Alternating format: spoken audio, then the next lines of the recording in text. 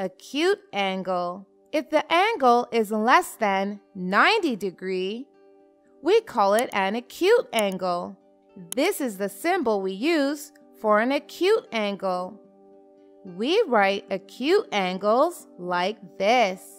Now, let's see some examples of acute angles. So kids, acute angles are less than 1/4 of a full circle. Now, let's see what is a right angle.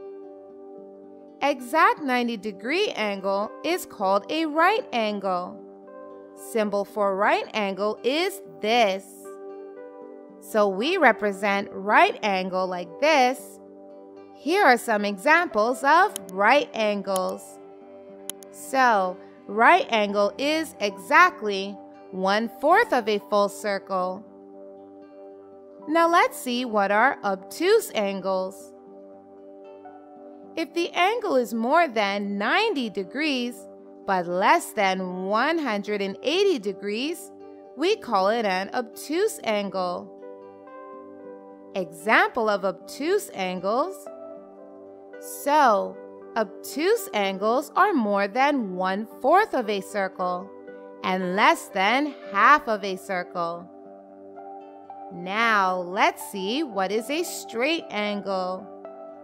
And 180-degree angle is called a straight angle, as it's a straight line. So, straight angle is exactly half of a circle. Now, let's see what are reflex angles. Reflex angles are more than 180 degrees, but less than 360 degrees. So reflex angles are more than half of a circle and less full circle. And 360 degree is a full rotation. 360 degree is a full circle. So kids, today we have learned what is an angle, different symbols for the angles, and different types of angles. Thank you so much for watching. Don't forget to like, comment, and share this video. And if you want to see more fun videos, you can hit that subscribe button. You can also follow us on Facebook and Instagram for more content. Bye-bye!